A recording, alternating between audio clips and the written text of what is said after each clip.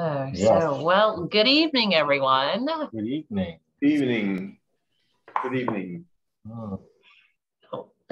You're disappearing. Comes and he goes. Yeah. So speaking of coming and going, I think Fred tasked us with finding out who our regional marketing person is, and I connected with Cal and have been getting some really good updates. And meanwhile, Brian was kicked off of Facebook, and we don't even know why. That's over a week ago. And so he's not even able to interact with anybody with there. The real world anymore. And so were you successful in finding out who your representative is? I haven't been, no.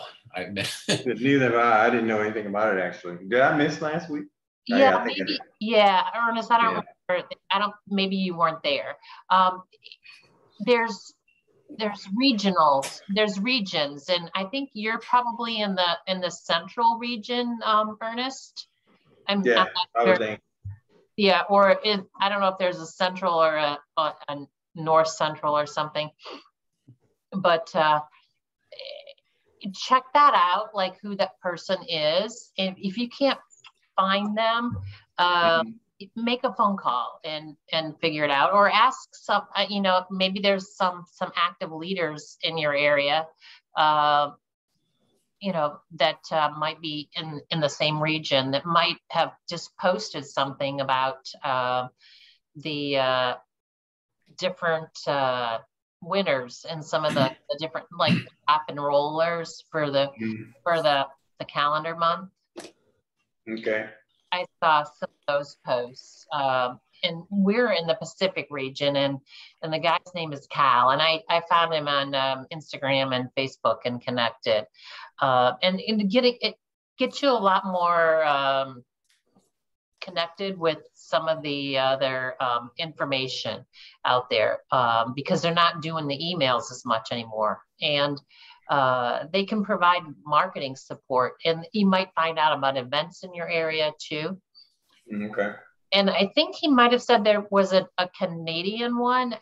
I wasn't sure. I think they're broken up by country. I don't think that the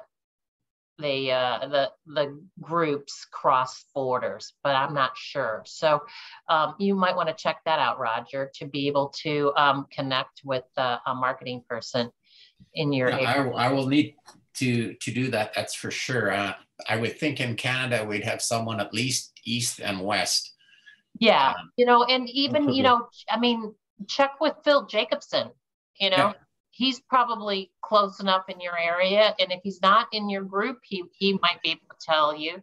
Or that's where actually we were talking about that last week. Yeah. We would check in with him. Or David Moses, Karen Hill. I'm sure who the others in Canada that you might be connected with, but those three for sure. Yeah, well, Phil is only a 6-hour drive from here. Okay. So that's not too bad.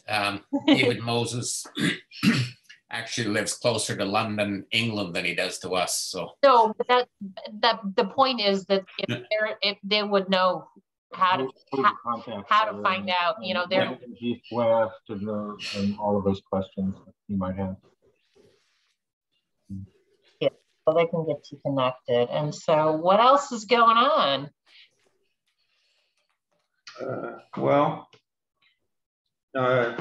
Study as it goes with me. Nothing super exciting. Just kind of working on a couple of people that committed to going distributorship with me, so I'm excited about that. Oh, that's great. Yeah. And trying to. Do you have somebody connected on a three-way call with them, or? Not yet. Not yet. She's actually, that's the thing, is I've been trying to get her to do that forever, but she wants to commit first and then do the three-way. Okay. Yeah. And another thing that you might want to try, and be happy to do it with you, is just do a three-way chat.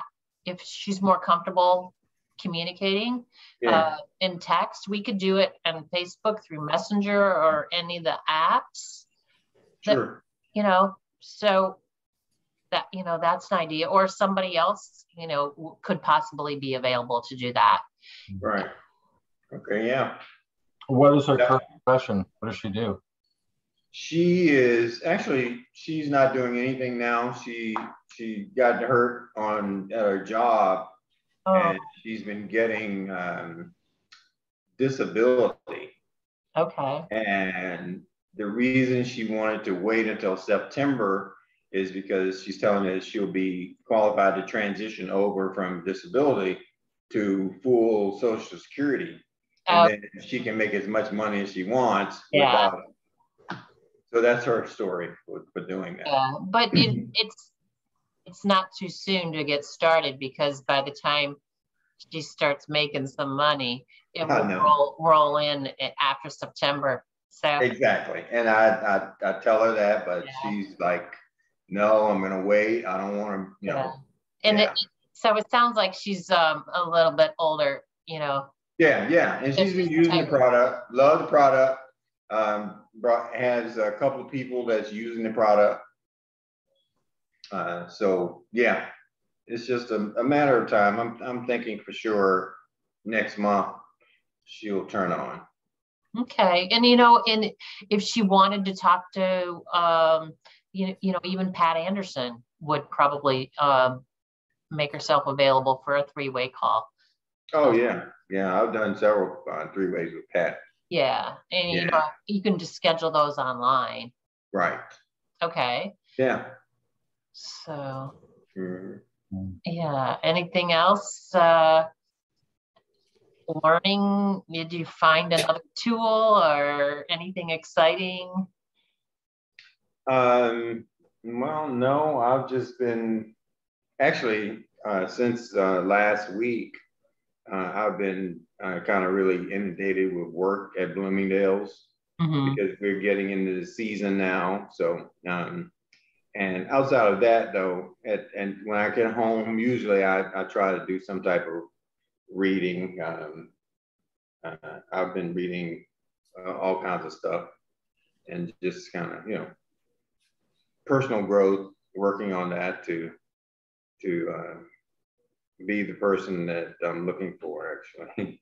Well, that's a perfect way to describe it. I mean, because they even talk about in terms of, even if you're looking for a personal relationship, I was talking to one of my best friends, and she is a twin, and her and her sister couldn't be more opposite, and she's longing for a more intimate relationship with her sister. And so instead of expecting her sister to comply to her concept and ideas, I told her that just be the sister you wish your sister was, and hopefully that she'll emulate that, and you'll raise her up and you'll have that type of relationship. So it works that way, in personal relationships. Right. Well as she's a twin. She is a twin. Identical? I don't think they're identical. Not identical, but just twins. Yeah. Yeah. There are several twins in my family, and I've found that twins are completely different people. Yeah. Yeah. But I have brothers that are twins. My brothers are twins. Oh, really? Oh. Yeah. My brothers, yeah. And one's more, usually one's an introvert and one's an extrovert. Yeah, and they were identical when they started, but they don't look too much alike anymore. They've grown into these perceptions of themselves that are far different than each other. Interesting. Hi, Robin. Yeah. Hi, everybody. Hi, Robin. Hello. Yeah. We were talking about getting to know who our regional representative is for Isogenics. I don't know. Do you know who yours is, Robin? And have you connected with them? No, I thought it was Macagenics, but I guess it's more diverse than that. Right. You know, MAC is like over the whole area, but then it breaks it down by region. So we would in the West, we have Cal. Kalamapur or something. I don't remember his last name. I don't have it in front of me to be able to attempt to say it. But there should be somebody in your area. I don't know if you and Ernest might be in the same, from Cleveland to Chicago. I don't know if that's in the same region or not. But I think there's like 5 of them in the United States. So, wow. Okay, I'll find out who it is. I'm sorry I didn't do that this week. That's all right. And just connect with them, because there's a lot of good information that they might be posting events that are in your area with, maybe younger leaders or, something like that maybe would be beneficial for you to, grab a prospect and go to, or and different things like that. So right. You can find that out. And then we were talking about personal development and how Ernest said the key phrase of like be the person that I want to attract. And so that's where I was telling the example of talked to one of my best friends who happens to be a twin, but she wanted a better relationship with her sister. And I said, well, have you ever considered being that sister you wished you already had? And so that is an example, not only in business, for our businesses, being able to find those new and attract those new people, but also in personal relationships, whether it's, siblings or cousins or friends. Or it's like a route to what is it? I don't know what you're thinking. Yeah, I had it a second ago. Oh, well. Oh, anti-repulsion. Oh, okay. So alter ego? Because the opposite of attraction is repulsion. Okay. Let's bring more to ourselves through repulsion than we do from attraction. But we don't really realize that what we are resisting or repulsing is we're actually attracting. So that's a good point. Most of what is for most people, their lives are created out of what they've got going in their subconscious portions that run their decision making, their emotions, and perplexed in the opposites.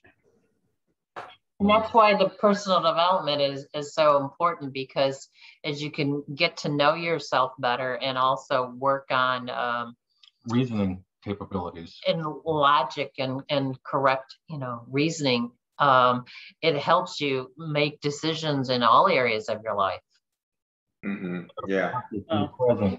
Higher faculties. Yeah, rather than just being run by your emotions and you don't even know that they're running you. Use logic to overcome them. It almost sounds like you've been following Bob Proctor. Somewhat, actually. Bob Proctor studied originally at the institute that we studied in over the past. He got a lot of his information from Dr. Thurman Fleet and concept therapy, and so we've actually been studying concept therapy pretty intensely for the past several years, and it's really made a difference. And just in knowing, and having the knowledge that can lead to understanding and even wisdom. Most of us, the way we get our knowledge is we just get this stuff we call knowledge, but it isn't put to any. If it isn't put to any practical use, it doesn't become experience or understanding. There's a big difference. And so, oh yes, you won't get to wisdom without an understanding. what's the key to putting it to action? Well, several things. The spirit within is what moves us. But taking steps. So like if you're wanting to attract new business, then obviously you have to take the action steps and call people or reach out to them, connect with them, meet them in person. However you're going to do it, you need to be able to talk to a number of people to be able to bring people into your business. You can't just say, well, I want that, but never do anything about it. As to be blunt, as an example, but That's you know, and it just can decide to do it. Yeah, and just develop the discipline to do it. But you need to have an idea or an image behind it, because as long as it's the quality of that image, that idea. It's like if you build a house, the first thing that you do is you have an architect, draw out exactly what your image of the house is and what you want and everything about it, all the details. And then you have a contractor, bid the production and build it. Bring it to fruition. Yeah. Well, everything in a walnut seed for that tree is contained within that seed, the entire image. Okay. Of the oak tree, the oak tree, right in the acorn. It's already there in the acorn, and it just comes up. It's subject to the environment at that point as it starts to grow, but its original design and capabilities are in there, just like they are in us. And just because we've taken in all of this stuff from our parents and authorities and teachers and not so much logically. See, we could, the part of the reasonability that we have consciously is the ability to think both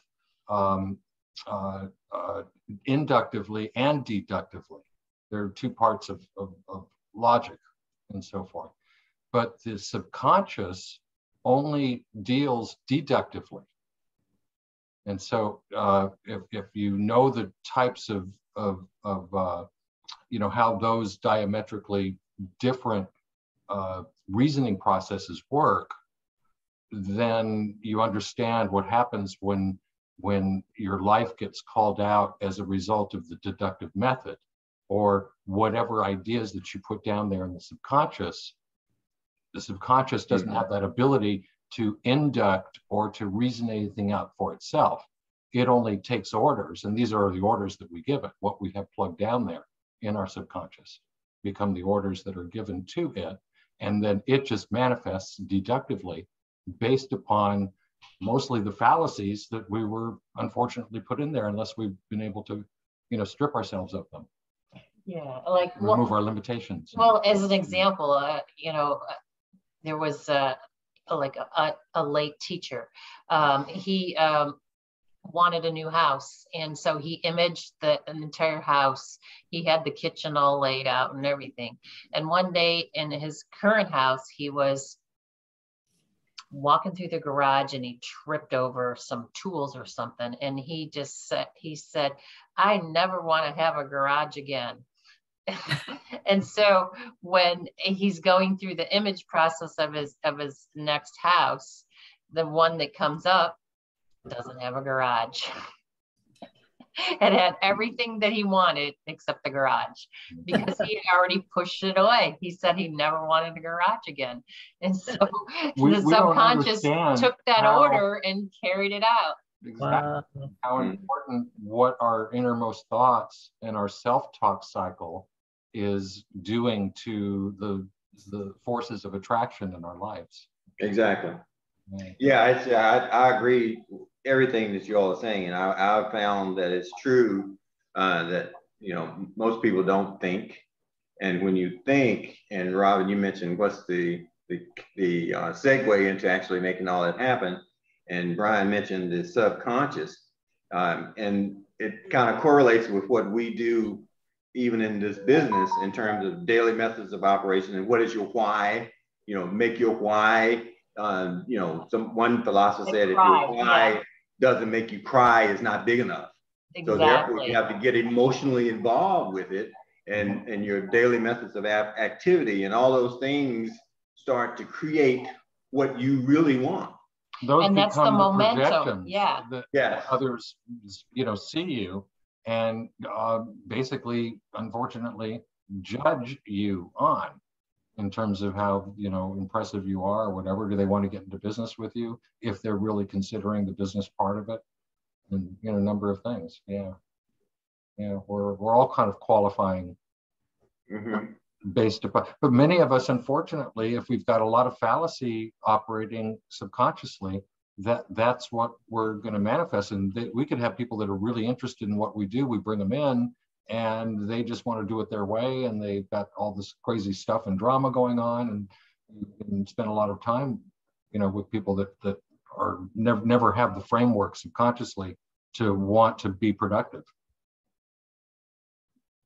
So do you think we went deep enough tonight? That was pretty deep. It was good. Yeah. So, like, does anybody else, you know, want to add anything to the conversation or just start another one? Is there anything that we need to discuss before we hop off of here? It looks like everybody's good. That was good food for thought.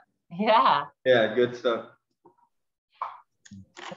Well, I don't know. Did you just look at the clock and think that we need to keep going, or what were you doing? You're squid. Yeah. So I mean, I think you know, it's just the four of us. If we're done, we're done. You know, it's all good. I don't think we have to prolong it. Sounds good. Let's all try to bring somebody with us next week. That sounds great. Yeah. All right. Sounds good. Thanks. Have a great week. Awesome week. All right, guys. Thanks. You too. Thank you. Thank you for the effort here of doing this. Take care, everyone. Okay. All right. Bye. All right. You too. Thanks. Good night. Ron.